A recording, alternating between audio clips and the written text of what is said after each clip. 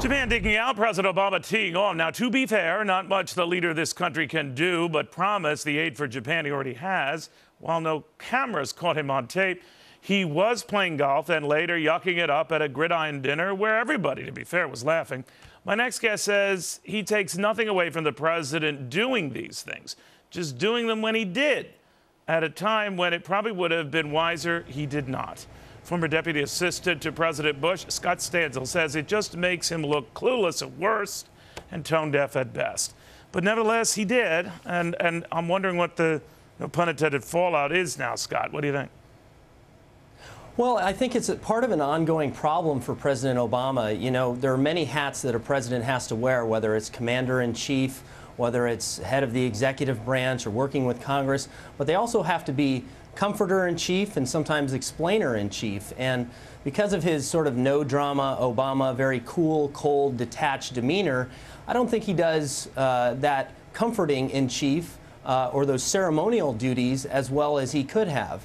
Take Saturday as an example. Every week, the President of the United States does a weekly radio address. This week's topic, while it should have been on Japan and the U.S. response to the disaster there, it was about a somewhat obscure bill before Congress that he was trying to make a point on. He missed an opportunity it was on women to speak to equal Americans. Pay. You're right, and I thought the timing of it was bizarre. It might have been a perfectly fine issue, but now was not the time. Nevertheless, presidents always risk looking out of it, right? I mean, President Bush, you know, at the ranch in the middle of a crisis, it could look like he's playing, even though he's fully briefed. We could assume this president fully briefed when a crisis is going on. But what do they have to do then? I mean, do they just have to be hermits? What?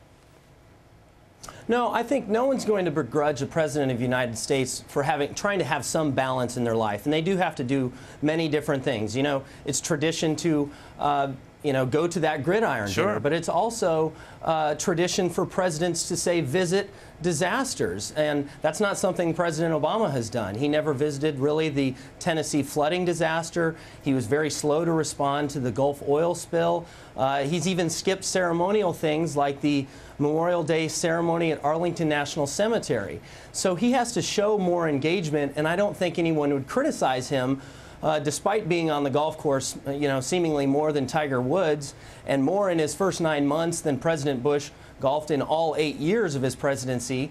I don't think people would begrudge him that opportunity to take some time away from the job if he were showing attention to the big issues of the day and trying to get out in front of them. The U.S. government is doing a lot of great things. I'm sorry, Scott, but do you think he risks? I know he is reluctant to be in that consoler-in-chief, something that I think Bill Clinton was very good at, George Bush was very good at, something maybe they even relished doing when they had the opportunity to relate to the people, the very people-oriented presidents.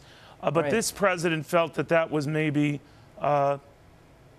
borderline patronizing and that he would pick and choose his emotional moments, maybe as he did after Gabby Gifford shooting in Arizona, which I think was universally praised. But do you think he needs to do more of that? Is that what you're saying? I am saying that. I do think he needs to do more of that, and you're right that his response in his speech in Tucson was one of those times that he did demonstrate his ability to comfort the nation after a tragedy such as the shooting of Gabby Giffords and the others there in Arizona. But he needs to do more of that.